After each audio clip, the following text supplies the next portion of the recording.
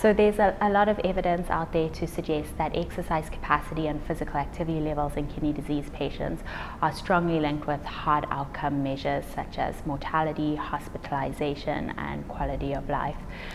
So I think it's really important that we perform routine exercise testing with our kidney disease patients in order to try and catch any declines in physical capacity earlier.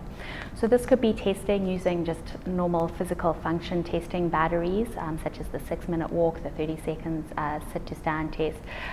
or more gold standard measures such as cardiopulmonary exercise testing. So I think the cardiopulmonary exercise testing provides some novel insights into exactly what systems may be contributing to reduced exercise capacity, and if we know that, we can really prescribe exercise interventions that target where the limitations are, providing more individual based therapies for these patients.